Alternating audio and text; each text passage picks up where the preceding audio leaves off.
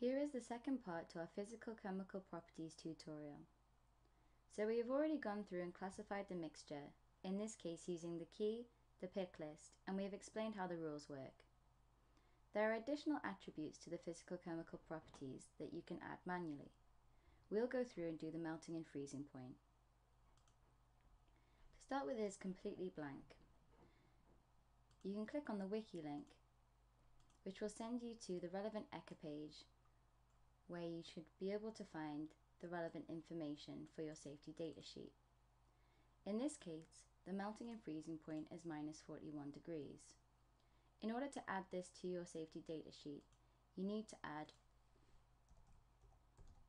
a key phrase.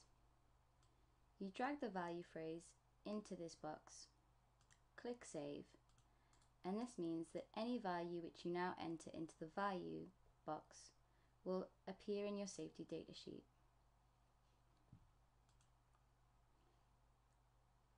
Here you can see in section 9 of the physical chemical properties, the melting and freezing point has come through as minus 41.6 degrees.